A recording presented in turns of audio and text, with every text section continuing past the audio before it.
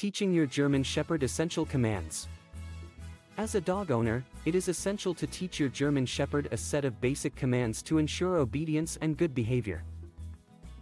These commands not only create a strong bond between you and your furry friend but also instill discipline and promote a harmonious living environment. In this article, we will discuss the essential commands you should teach your German Shepherd. 1. Sit. The sit command is one of the first and most important commands to teach your German Shepherd.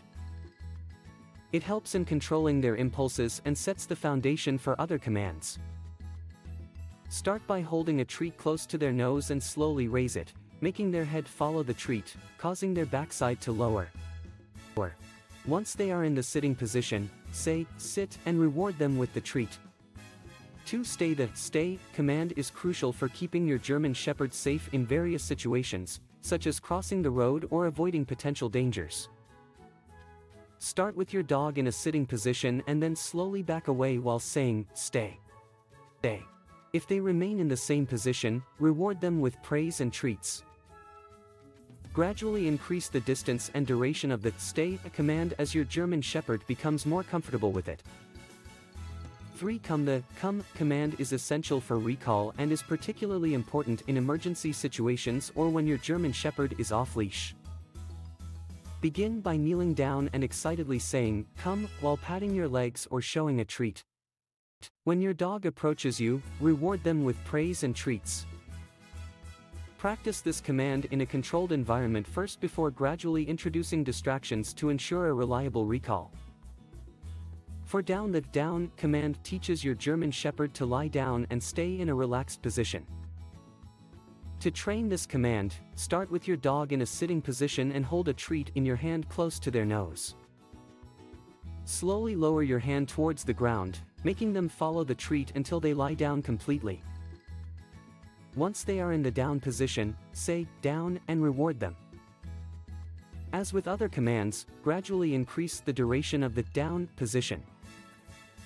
5. Leave it. The leave it command is crucial for preventing your German Shepherd from picking up harmful or inappropriate objects during walks or at home. To train this command, place a treat in your hand and close your fist. Let your dog sniff and lick your hand, but do not open it until they stop trying to get the treat. As soon as they lose interest, say, leave it, and reward them with a different treat or praise.